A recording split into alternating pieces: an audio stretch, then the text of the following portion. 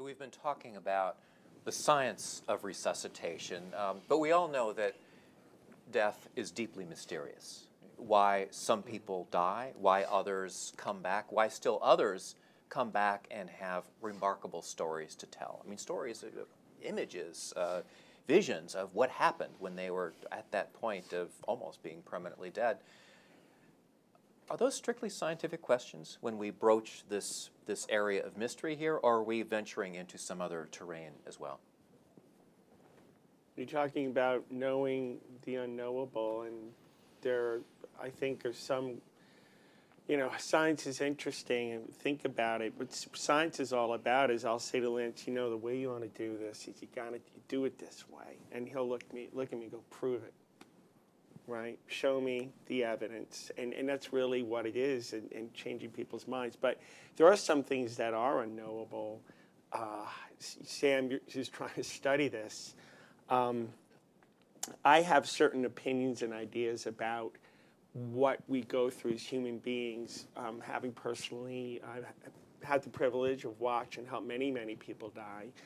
And at a certain point, I sometimes get the eye rolls and stuff because I know that at a certain point, I'm putting it all together. It is in some extent unknowable. And even though I consider myself a medical scientist, for me to really get it and understand it, I have to fill in the blanks a little bit. Can you be a little more specific? What is unknowable? Yeah, there? well, I'll give you the example is, I watch people battle through these illnesses, these brain injuries. And one thing that's amazing doing my kind of work is you wouldn't believe.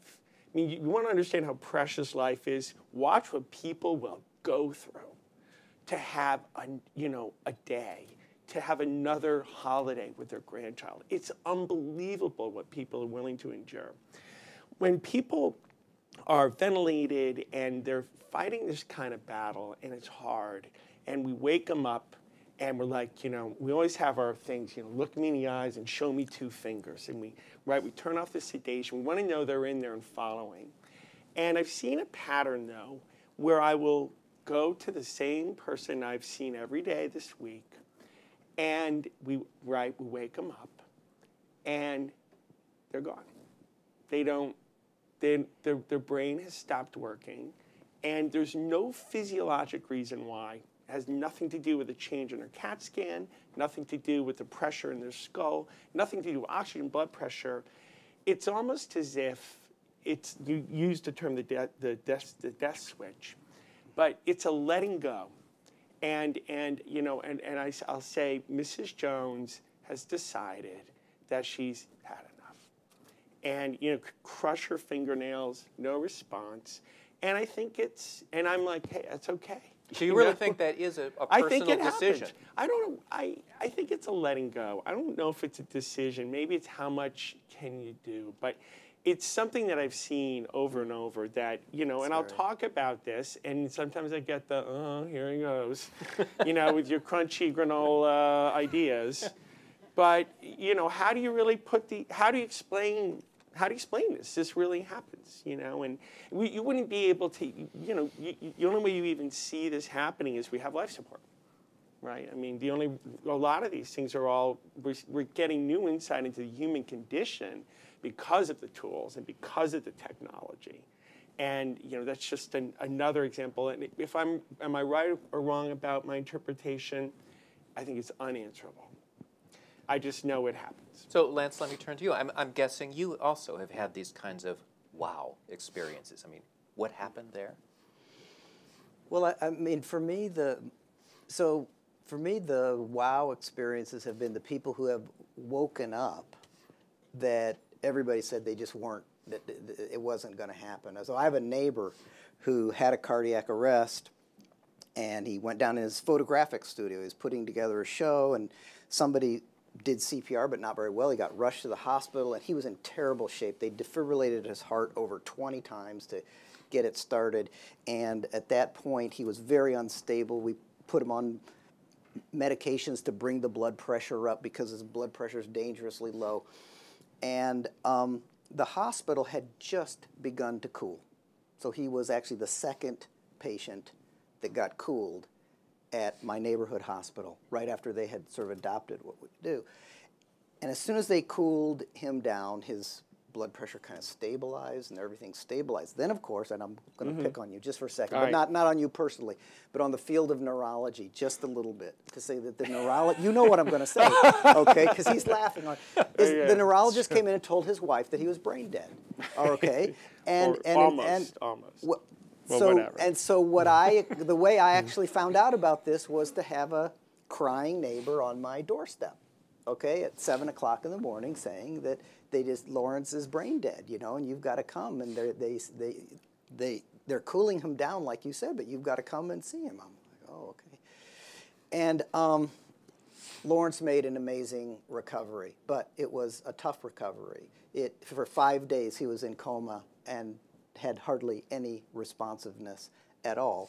And on the 5th day, he woke up and was able to speak in 5 of the 7 languages that he is familiar with, because Aisha could not check the other 2. Did he pick up any new ones? And so he did not pick up any new ones, nor did he, unfortunately, he didn't see any lights. But you know, he went to rehab. A year later, he got to put his photographic show up at City Hall, and he has been essentially completely intact since then. And he, you know, he comes over to the house now all the time when we have deep discussions about different things. And you know, the most interesting thing though is that he now sees his life as something that has a beginning and it has an end. Does he see his life differently now after all of this? He does. He sees that it has a beginning and that it has an end. And he lived his life assuming that he would just live forever like I do, you know, and like most of us do, right? I mean, we don't really think about that fact, and he now has been confronted with that.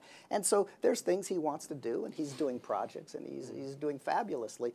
But that was one of the moments when people started to call me saying, what is this cooling thing that you guys are doing? We've never had anybody survive like this. So Sam, let me turn to you. Tell me about a case that has just been deeply mysterious to you. You're still trying to sort it out.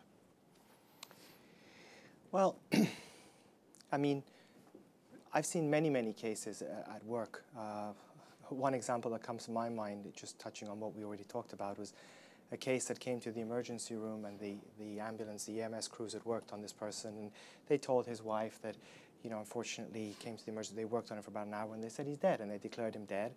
And she was grieving and, of course, distraught. And then I got a call from the emergency room saying, could you come down here, please? We have a difficult situation. I said, well, what is the situation? They said, well, the thing is, we have this person that we declared dead because he died, but now he's not dead anymore, and his heart's beating.